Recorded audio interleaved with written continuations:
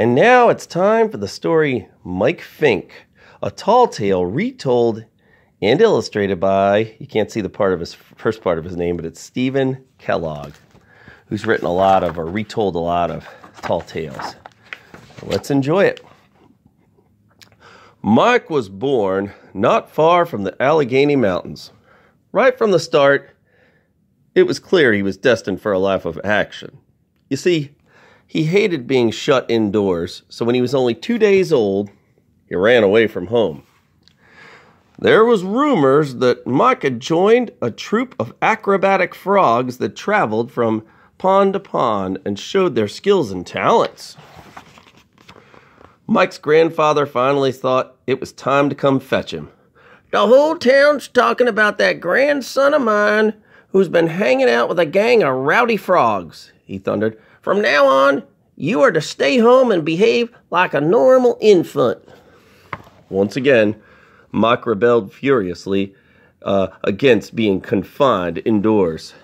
He leaped up and down on the bed with such force that he catapulted himself through the roof. On the next leap, Mike rocketed high enough to see the network of all the rivers to the west.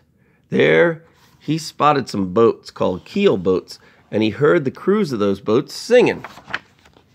Mike plummeted back down to the house singing, "I'm gonna be a boatman, cock-a-doodle-doo." Once again, Mike set off a family uproar. "People who drive keel boats are ruffians, rowdies, and riff-raff," warned his grandfather. "This new outrage will disgrace the family name forever." Mike's mother decided then and there that her son would be much happier if she raised him on the frontier. So the next morning, they joined a wagon train heading west. Now, Mike loved the freedom of wilderness life. However, their ox suddenly passed away, and it made his mother sad. "How will we clear the land without our ox? How will we plow?"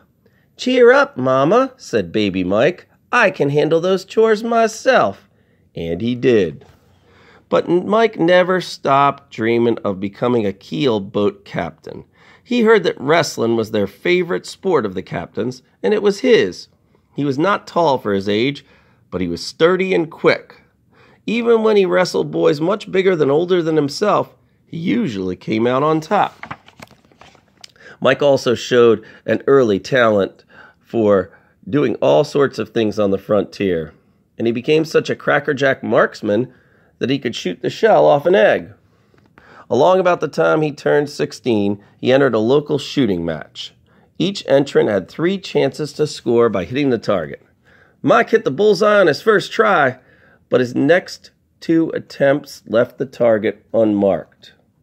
"One lucky hit and 2 wild shots put you out of the running. Sorry," chuckled the scorekeeper. But Mike got the last laugh when he showed them all 3 bullets lined up behind the bullseye, just like peas in a pod. Mike's skill with a rifle landed him a job as a scout, but he was still drawn westward by the memory of those great rivers. Finally, Mike found himself face to face with Jack Carpenter. He was known as the king of the keelboat captains. "Howdy," said Mike. "I'm looking for a job." "This river cracks pipsqueaks like peanuts," said Carpenter. "Why don't you come back when you're 10 feet taller, and then we'll find out if you're strong enough to pull your share of the land." "I may be short," said Mike, "but I'm strong, and I like a chance to prove it." "Well, I'm stronger than a buffalo stampede and meaner than a rattlesnake with a belly ache," snarled Carpenter.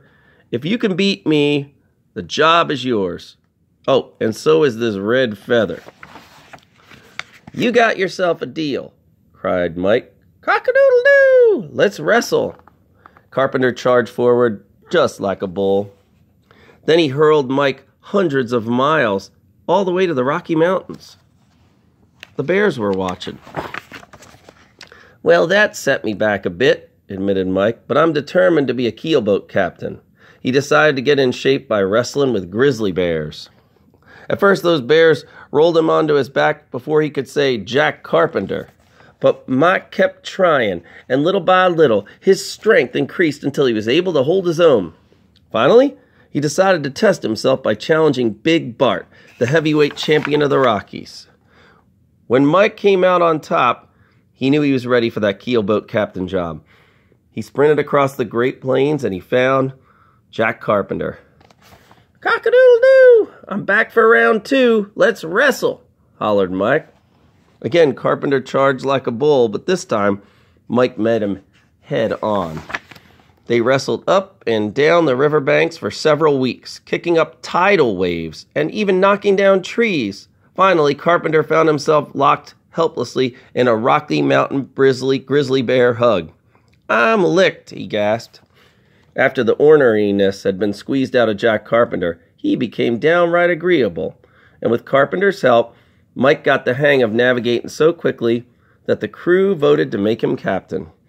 They sang and danced and celebrated all afternoon while the boat drifted lazily down the river towards New Orleans.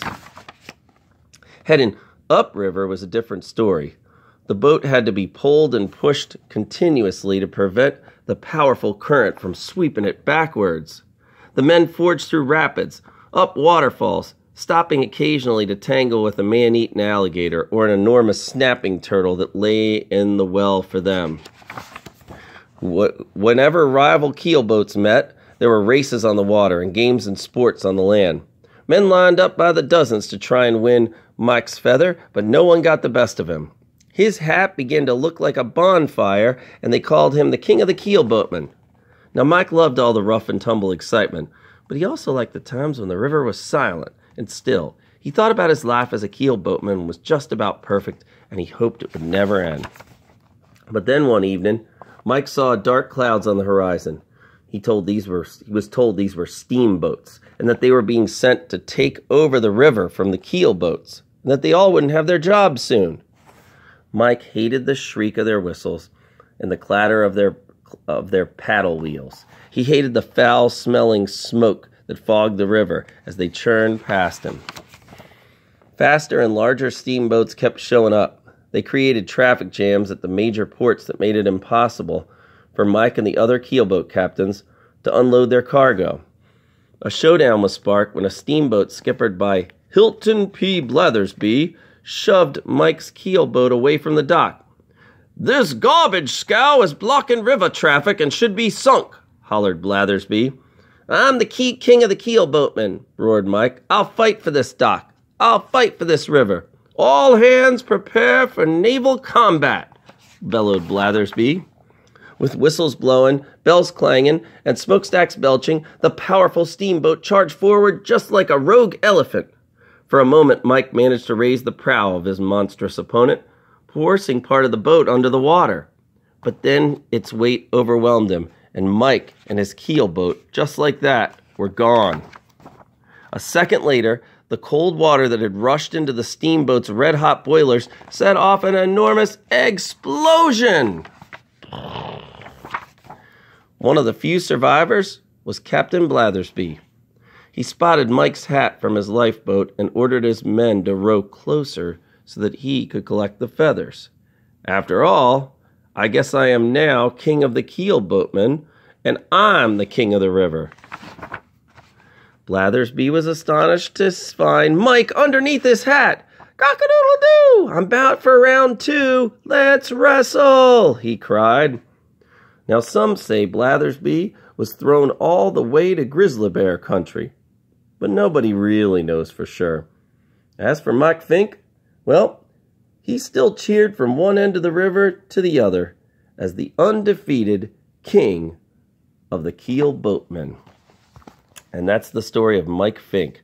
This was a tall tale, and notice it says retold, and what we mean by that is this is a story that was told from person to person for years and years. And Stephen Kellogg decided to do this, write it down on paper, and put his own little twists into it. Because as people shared stories from person to person, they tended to stretch things a little bit even more to make the story more exciting. The other great thing Stephen Kellogg did was illustrate this book.